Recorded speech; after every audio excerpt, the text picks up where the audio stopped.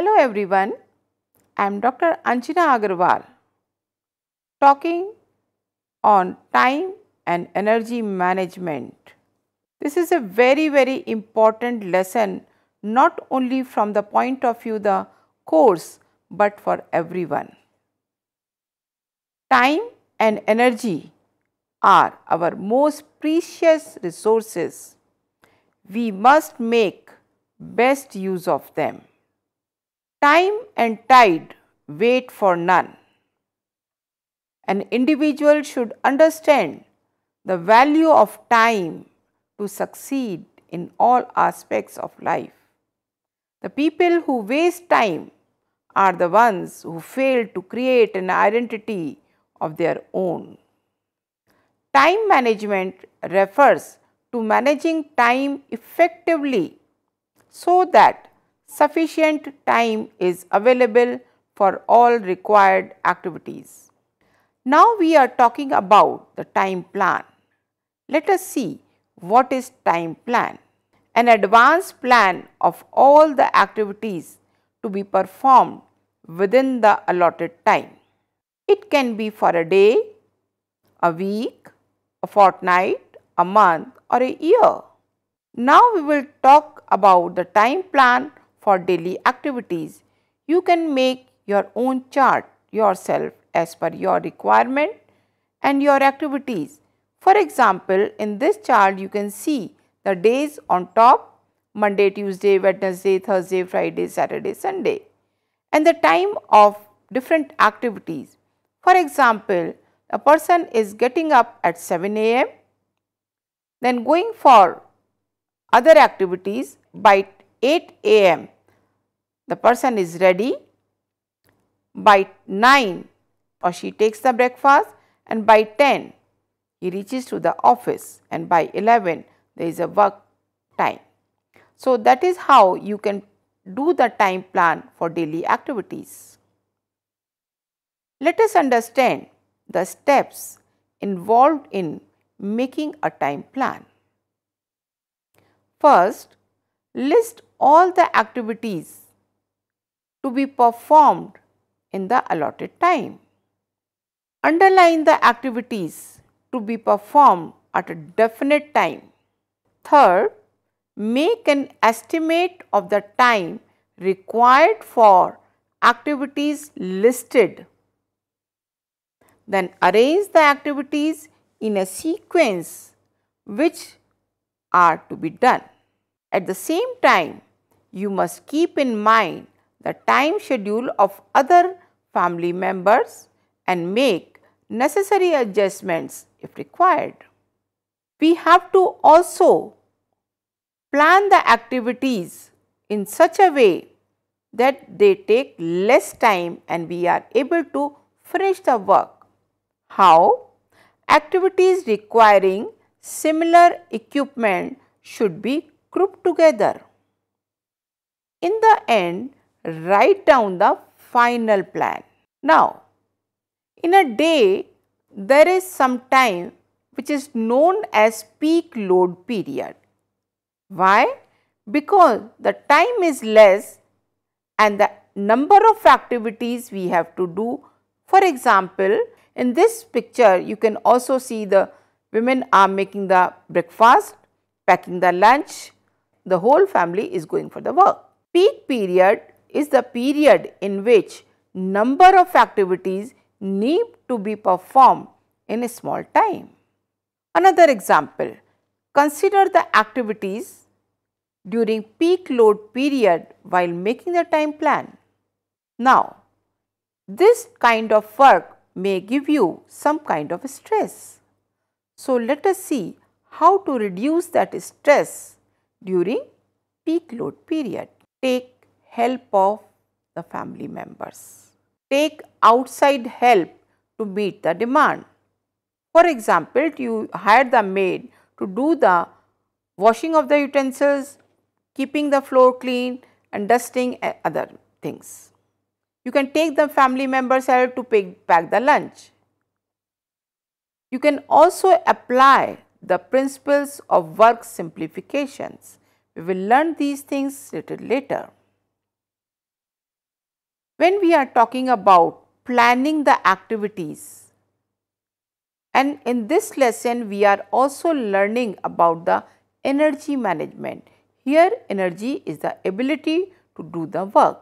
Now we will combine all energy and the time available so that everything is done adequately and in less time with less fatigue. The whole is work organization. What is that? Work organization is a planning, arranging, performing different activities in such a way that they are completed in the allotted time with minimum of energy expenditure. How you can do it? Alternate heavy work activities with the light or moderate work activities. This will prevent tiredness and improve work efficiency. In this picture, you can see the person is doing the floor cleaning. This is a kind of heavy work, particularly when you are doing by sitting, and you can subsequently you can watch or relax yourself. Now we are dividing the type of work in three categories: light work, moderate work or heavy work. Or you can also do light work, then do some heavy work, then moderate work. So whichever kind of activities you have and you have to complete, you can plan the things. Let us understand what kind of activities are included in light work which uses minimum energy. For example, cutting vegetables, dusting, writing, reading, knitting, etc. And there are many moderate activities which uses medium energy. For example, cooking, cleaning utensils, cleaning other areas of the house, sweeping, dusting, stitching, etc. But there are many heavy work which uses maximum energy: mopping the floor, washing clothes manually, running, climbing stairs, gardening, etc. Now there is a concept called work simplification. This is a concept to combine two things again: managing the time and managing the energy available. Work simplification is a method of saving time and energy by using different methods, such as using labor saving devices to complete the task. In these two pictures, you can see a lady is grinding the spices on the silbatta, or you can say the stone. So here the energy expenditure is too high because so many muscles are being used. The same thing can be done in a grinder. Let us learn different other methods of work simplification. Very simple thing: keep workplace organized. Here you can see major areas of the house. There is one room where the study center is there, everything is well organized. There is a kitchen, everything is well organized, kept in the cupboard. You can also plan in a way where you can do many activities at one place only. So work simplification is performing any task in simplest way to conserve the energy and time. Can use many type of labor saving devices. The mixer is there, the peeler is there, washing machine is there, the rack is there. You can dry the wash utensils at the same time, and the cleaning can also be done by the electrical cleaner. Now, you can also use the appropriate work movement. How? You can use the peeler instead of the knife. So it will require less movement. You can organize or design the kitchen in a way so your work movement are reduced. So keep the kitchen sink and the cooking range in the same area. You can also make the work sequence changes one after the another. So next you can do appropriate posture, which is very important, because the same thing, if you are doing like this, you will have to use more energy. If you are sitting like this properly, you will not be fatigued very easily. So height is very important. So work at the appropriate height. You can see variety of pictures. How the utensils are done, the lady is not bending at all. So when you are planning the kitchen, you have to see at what level the surface area has to be.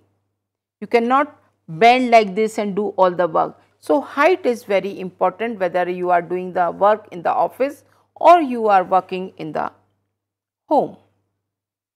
Now there is a very interesting concept called dovetailing. Some people know it, some people do it without knowing the concept. This is called dovetailing. It is a term used for combining two or more activities at the same time. For example, washing clothes in the washing machine and cooking food at the same time. So washing machine is running, cooking is also being done, and when the things are in cooker, you can chop the other vegetables, you can knead the dough. So many activities are being done. You can also make your child sit nearby and ask to do the homework. You can also switch on the phone, or you can also switch on the radio program, so you can have the entertainment at the same time.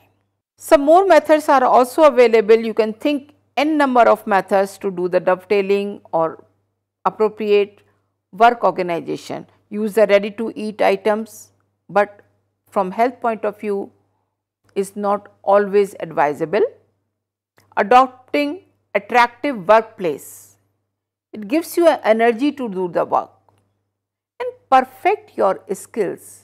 If you know how to do the action or any kind of activity, that will definitely reduce the time spent and the energy.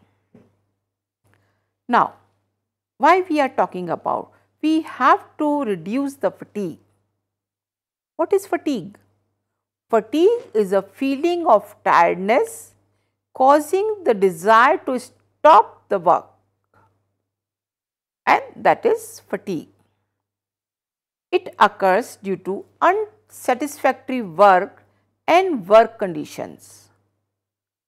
Another, physical exertion, because energy is utilized for physical activities and because of that you are exhausted. You can also categorize the fatigue: psychological fatigue or physiological fatigue. Psychological fatigue can also be of two types: boredom fatigue and frustration fatigue. Psychological fatigue are done because you do not like to work or you do not feel like that work interests you. But physiological fatigue occurs when your body energy utilized in many physical activities. Let us see boredom fatigue. When you do not have the activities which is interesting to you or that is monotonous. So you feel restless, yawning, desire to sleep, whatever, but you do not like that, we call it boredom. And another is your fatigue when your body is in discomfort. You are not feeling well or you are unsatisfactory with the results. So you want to escape that situation. Why happen? Because when the worker is inexperienced, disturbed too often, worried, overworked or not enough appreciated. So much stress, so much fatigue, but there are ways to reduce the fatigue. Take rest whenever possible or applicable. Alternate light and heavy tasks. Use labor saving devices. Delegate some work to others. Make work interesting. Work in group instead of alone. Have a proper workplace. Proper equipment. Develop skill at work. Make atmosphere pleasant. Reduce mental tension. Appreciate the work. And give rewards for good work. In this lesson, you have learned what is time management, what is work organization, what are the ways you can reduce the energy input and get maximum output with the less amount of time. And you have also learned various ways to reduce the fatigue, reduce the stress. Thank you. I hope you have learned the lesson good enough, and please apply all these principles of time and energy management in your daily life. In different activities, you will be successful.